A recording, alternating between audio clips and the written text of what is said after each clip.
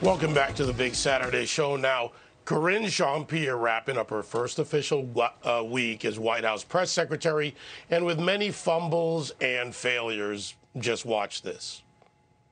How does raising taxes on corporations lower the cost of gas, the cost of a used car, the cost of food for everyday Americans? So look, I think we encourage those who have done very well, right, especially those who care about climate change, to support a fair tax code and not let that stand in the way of reducing energy costs and fighting this existential problem. So if it's pausing because you think the board was mischaracterized, then the disinformation board is being shut down because of disinformation? Is that what's happening here? Look, I mean, the board was put forth for a purpose, right, to make sure that we really did address what was happening across the country when it came to disinformation. But the work doesn't stop. Nothing has changed on how we see the stock market.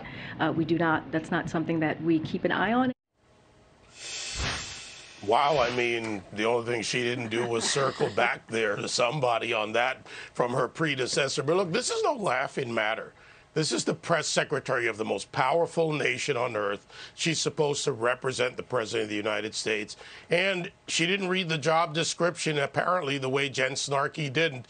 Ladies, first, I'm going to go to you because she touts herself as the first black gay immigrant woman. Let's play this and then go to two ladies with, well, resumes. My presence at this podium represents a few firsts. I am a black gay immigrant woman, the first of all three of those to hold this position. If it were not for generations of barrier-breaking people before me, I would not be here. And those groundbreaking people, those ceiling breakers, came from all backgrounds, all spectrums. Nicole, this is a woman who went to an elitist school, to an elitist college. This is someone who came from a background of, shall we say, privilege. The color's obvious, she's black. Nobody really cares that she's gay in America because they just don't. But Nicole, she's touting her obvious and the things not related to the job. I mean, you couldn't do that as a physician, could you? Well, certainly not. You know, it's okay that she is proud of those things that make her who she is, and her role right now is one to be admired. It is certainly quite an achievement to get there. But I can tell you, you know, when you listen to her speak right now, I was kind of wondering how the messaging was going to go from Jen Psaki into now. But unfortunately, you still have that same condescension coming out of the Biden administration. When she was asked about what's the White House, how are they looking at the stocks and the fact that everything is, going pretty poorly in our country right now, and she responded, we don't really pay attention to that. I mean, they are just so out of touch with reality, with Americans and what is important to them. When, Peter asked the questions, we're concerned about gas prices. We can't get formula. We can't get a lot of things that we are used to getting every time we go to the grocery store or the hardware store. We have massive supply chain issues, and we are at this point struggling to afford anything at this point, and yet they laugh it off again. And unfortunately, this Democratic Party just continues to be extremely out of touch with Americans. I think that's going to show up in the midterms. Joe, you know a thing or two about media. Objectively analyze how she's doing in the job. Amateur hour, David. It's the only way you can describe it. She had 2 press briefings this week by design because they knew the president would be going away, so she didn't have to do the 5 press briefings.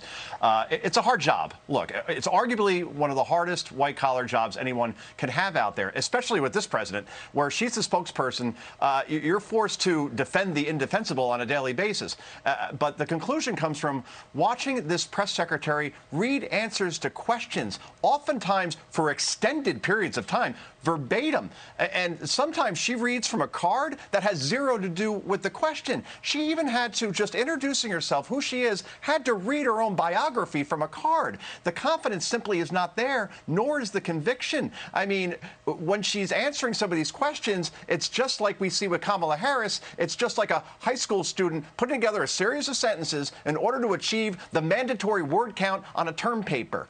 So I think that it's going to get better for her, maybe kind of, sort of. But in the end, John Kirby was by far, from the Pentagon, by far the best choice for this job. And he's going over to the White House now, and he will serve as a backup to Jean-Pierre when she doesn't do her press briefings. And you'll see a significant improvement. But he wasn't chosen for reasons I'll let you fill in the blank, guys. You know, Jackie, I hear you play a journalist once in a while on TV, but in all seriousness, this is not about whether she's a woman or not. It's about whether she answers questions. You know, from your point of view, like Peter Doocy's point of view or other journalists, can you imagine what it must be like to ask a question of someone who doesn't answer and you don't get a redirect?